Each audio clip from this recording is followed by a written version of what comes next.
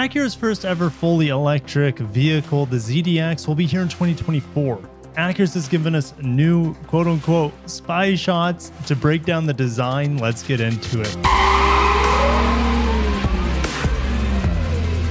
Over at the Acura newsroom, Acura ZDX will define Type-S performance for the electrified era. If you're new to the channel, this is my main channel. This is Kirk Kreifels, where I focus on industry auto news and reviews, and make sure to check out my second channel, which is a ton of accessory EV news and coverage as well. Kirky Cars, check that out. And let's get on to the ZDX and Type-S performance variant. The ZDX prototype is being rigorously tested and tuned to optimize the SUV's dynamics and overall driving experience. It builds on a lot of the styling cues that I broke down myself in New York with the Precision EV concept. That thing was really cool.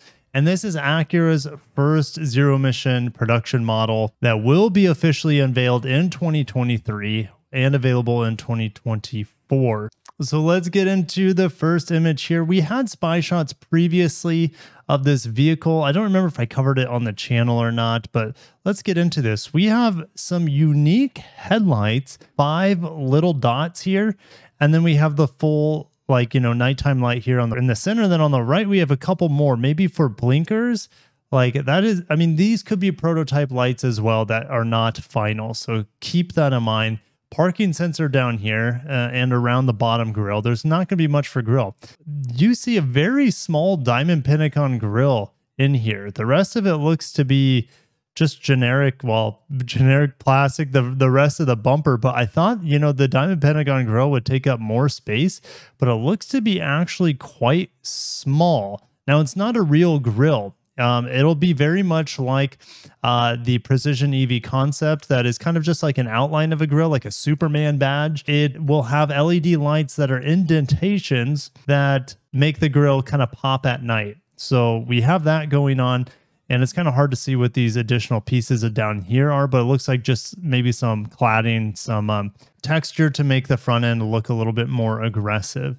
We also have a piece down here that's giving me design cues from the EV Precision concept. But let's get into the next image. We have a few. So looking at the back windshield wiper on the bottom of the light here, this vehicle will share a ton with the Cadillac Lyriq, and we'll talk about powertrains here in a second. So let's get through the images first. Blacked out, gloss black, shark fin antenna, as well as roof rails here.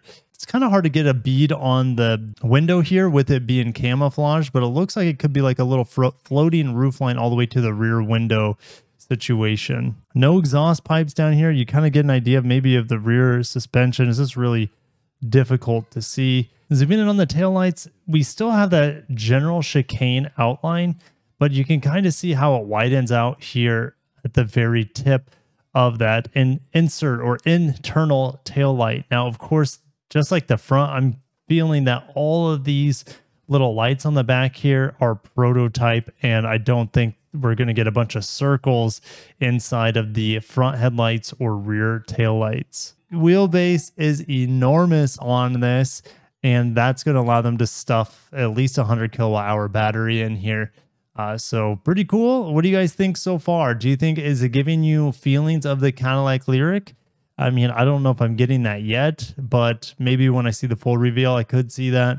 Here's another image, and I think we just kind of have the gist of this vehicle so far. We have a nice little zoom in shot here. Overall dimensions look pretty good on this vehicle, and let's go ahead and get into the spreadsheet to talk about powertrains, because this thing essentially is sharing so much with the Cadillac Lyriq. I had to find it for a second, so I kind of put them into one category here. We have in the base model 340 horsepower, but in the Type-S we should have 500 horsepower that we see from the all-wheel drive Lyriq. Up to 477 pound-feet of torque. 0 to 60 should be under 5 seconds for the Type-S, and still very quick for the base model, around 5.5 seconds. That's essentially as fast as a 2.0 Supra that just left my driveway this morning.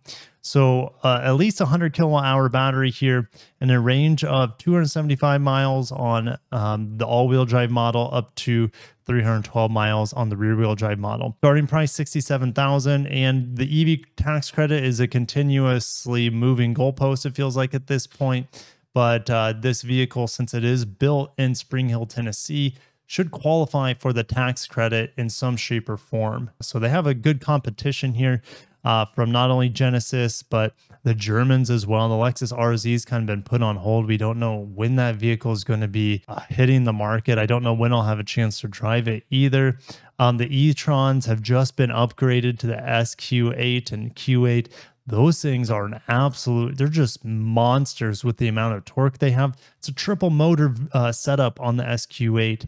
So that's going to be super fast and fun to drive. I think they also look really cool. So definitely stay tuned. I will be getting Audis, BMWs, Stellantis vehicles, etc., as I build my channel out. I've been talking to Ford. So some of those vehicles will be on my main channel, and then some of them will also flow on over to my second channel. So stay tuned for all that. Can't wait to share all my electrified vehicle news with you guys in the future. Are you excited for the ZDX? Are you excited that they're bringing the name back? And are you excited for the Type-S? I think it's going to be pretty cool. And Acura, don't forget, Acura will, shortly after the ZDX come out, they'll start building vehicles on Honda's new E architecture, which starts in 2026, 2027 timeframe.